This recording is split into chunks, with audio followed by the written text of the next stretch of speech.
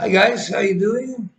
I just bought a new Galaxy A15 phone and I want to use my screen recorder. I've seen how that works, so swipe down twice just from any page on your phone and then we end up here and this is where screen recorder should be. Well, it's not. So there are more buttons. Let's click this little pencil, click edit here.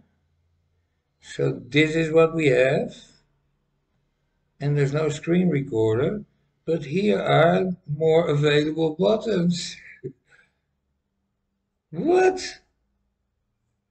There's no screen recorder either. You know what's up? If you bought a so-called budget phone like Galaxy A15, you're fucked. You don't get a screen recorder. All right, you know what I did?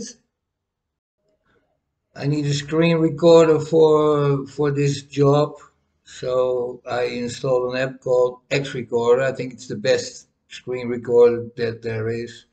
There's a face cam, you can drag it any way you want, so it's filming me and the screen at the same time. It's can have any size. If you go to settings, you have all settings for the audio, the noise reduction, the voice level, video. Can't open it, but you have all sorts of screen resolutions, video quality, etc. You can edit the complete video, merge with photos or anything you want. Great app.